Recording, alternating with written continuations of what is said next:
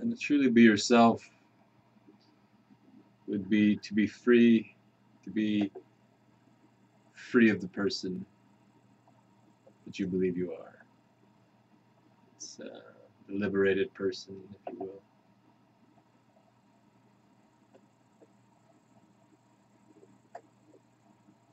To be free of the belief of what you are.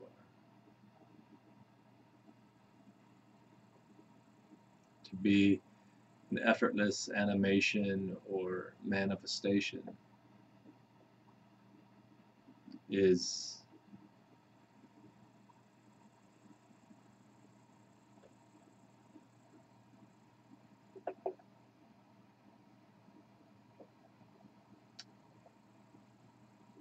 to recognize the self. But you have to see who you are beyond the form, beyond your thoughts and beliefs, and all the various layers of identity. And for you to be able to enjoy that form and playing with the personality and the joy of experiencing peace. And I mean, it's silly to want to have an experience of peace when you know it'll fade away. You know, it's like, but to live in such an abiding place of peace because you recognize that you are that peace. You see, peace is easy when you are peace. It's hard when you are a body.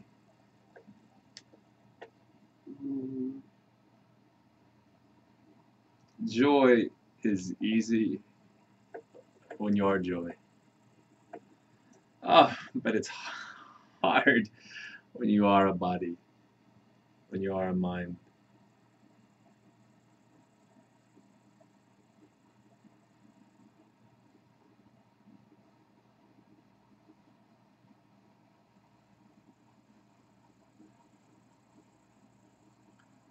What a pity it is to have the answers and yet not experience the answers.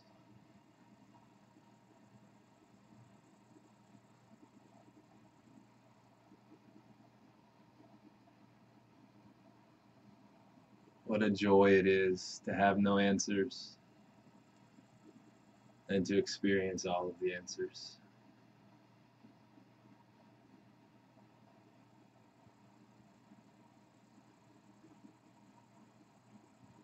Isn't it beautiful?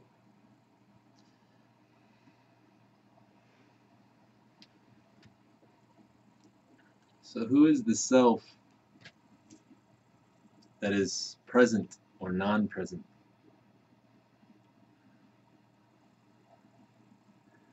We got the girls blowing kisses at each other over here and cheesing and turning red colors as they blow kisses back and forth. Isn't it cute?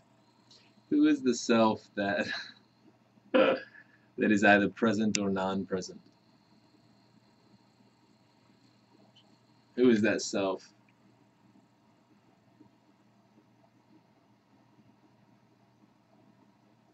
Okay.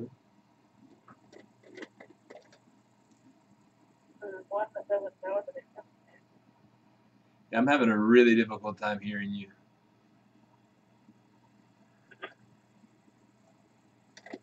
The one that doesn't know it is. The one that doesn't know it is? What if not knowing is the best place to experience?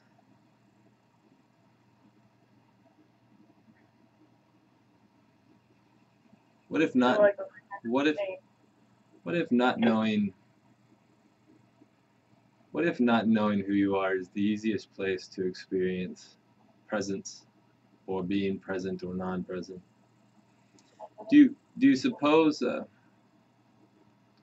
there's this I love the story of Jesus hanging out. I talked about it in a YouTube video recently. I don't remember when, but all of them are blurring together at this point. But I the disciples have just been arguing, bitching back and forth with each other about who's the greatest, you know. and who's going to be the greatest in the kingdom. And Jesus is there chilling, and some of the parents wanted to have him bless their children, and so they're going to bring the kids to him, because you know, you're living in a culture that lives in continuous fear and anxiety and depression, and you want somebody that is peace to bless your child. You want that energy, that vibration, that frequency. It's always been that way. You want that peace for your child or for yourself. And so they're wanting to bring their kids, these little babies. And these disciples are acting all tough, and they're like, no, whoa, whoa, whoa, whoa. You know, like when I was in charismatic circles, and I had all these speaking engagements, and it was funny because we were helping with some big name. I'll leave them, they'll remain nameless, but with some big name, big honchos, and we would help out with their services from time to time. And one of my assistants apparently was watching the assistants from these guys. So the difference is, you know, like the biggest meetings I was teaching at were a couple hundred. The biggest meetings these days, the thousands were coming to this guy's meetings, but they had their security. You know, their assistants were basically security. And if you tried to get too close or talk to them, they would stop you. When they walked out through, you know, they kind of made a little barrier for him to walk through, sort of thing. And I was never a big fan of it. But I was at a meeting. I was getting ready to teach at a meeting, and I think it was in Virginia Beach. And this assistant was with me, and he almost cold cocked like one of these other ministers that was coming up behind me to talk to me or something. What are you doing? Get away! You know, who are you? What, you know, like, get away from Silas, sort of thing. And I was like, man, I said, Chris, easy. What in the world, man? Like, what is wrong with you, bro? Like, relax. This is what the disciples were doing, right? They're trying to play it cool and keep all these people away from Jesus, and Jesus is like, nah, bring him here. And then he has this powerful teaching moment.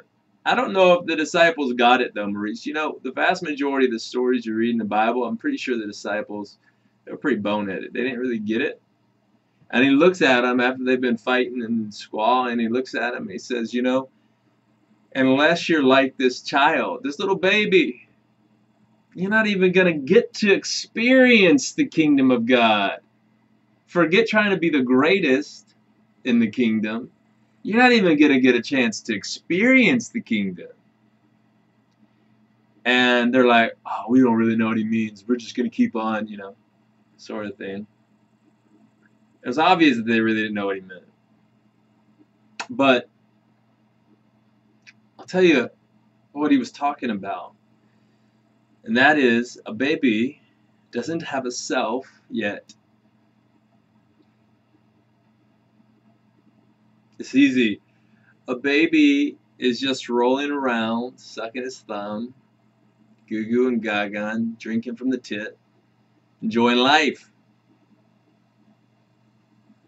He's just enjoying the fuck out of life, man.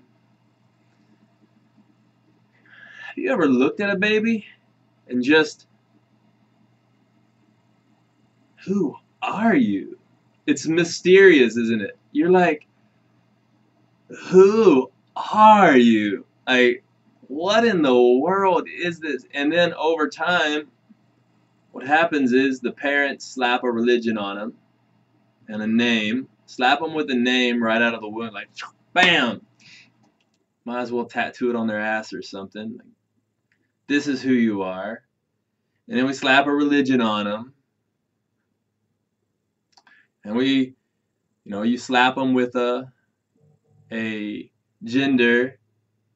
And it's not enough just to have a penis or a vagina, but you got to identify as that gender and be manly if you have a penis and feminine if you don't. I'm just being real. You guys are okay with it, I know. And over the course of time, this little baby becomes the disciple that doesn't know shit because it thinks it knows a lot. But in actuality, when it didn't know shit, it actually knew the most.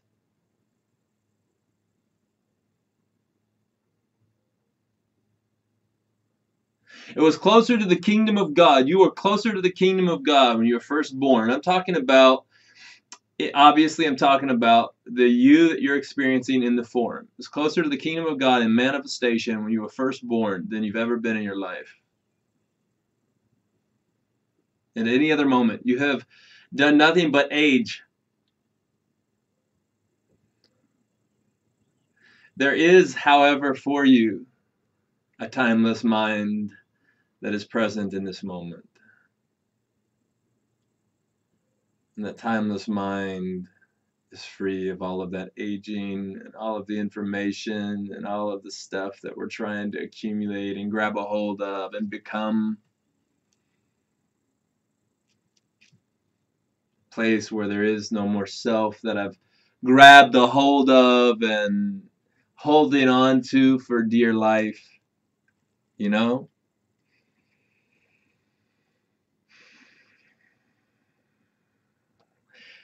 Do you think it was easier, Kevin, when you were just sucking your thumb, rolling around in the crib? Yeah, just like that. Do you think that was easier? Or what do you think? You think that was easier, or do you think it's easier being so a man? No, I don't even remember it. That's right. It was so. How many of you guys remember rolling around in your crib sucking your thumb? Like most people don't have memories past 3, and even the ones that they have when they're 3, a lot of times were actually programmed into your mind because you've heard the story so many times. You actually believe that that's the way it looked, that's the way it was. But very very few people actually have memories from that long ago, and if they do, they're very faint. Do you think it was because your memory wasn't very good back then?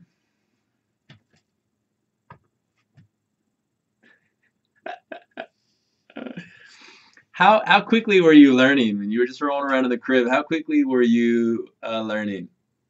Probably quicker than you ever have in your life as well. You were learning quicker than you ever have. You know what the only difference was is that you didn't have an identity to hold on to stuff.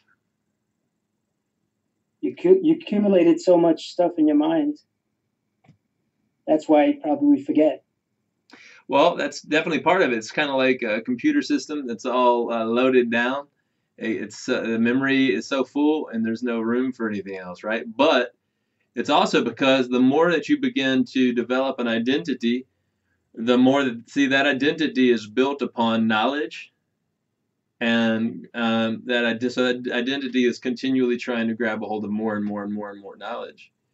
And whereas before there was an identity, you could take in information, but it wasn't identifying you.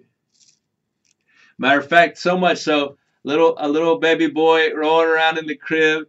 Oh, no! And he rips off his diaper and he's just playing with his wiener. He's just playing with it. And when he stands up in the crib and he goes, and he's just completely innocent and pure.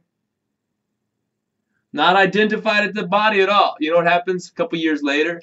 Parents they come into the crib, they say, no, don't do that, Dad, you shouldn't do that. No. Don't touch your penis. Don't touch that. It's dirty, they say. Oh, it's dirty. And then they say, you're a boy, you're supposed to be proper. Don't do these things. Be proper. And you start to develop this image of yourself. This identity. And you try really hard to be good, and you're never quite good enough, are you? And it's a lot of work trying to be a good boy or a good girl.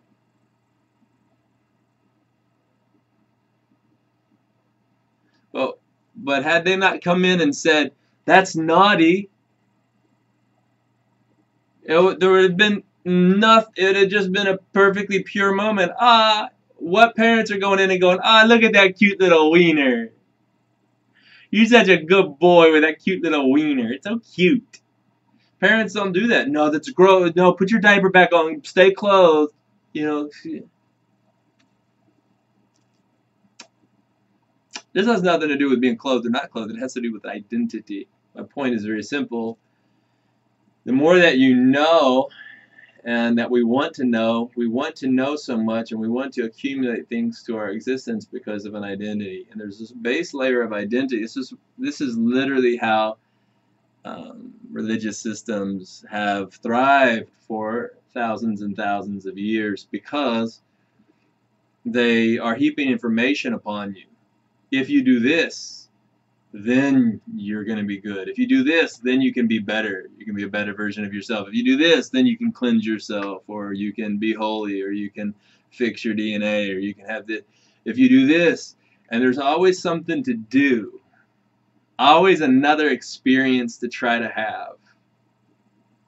But before there was all that identity, it was really easy. Every moment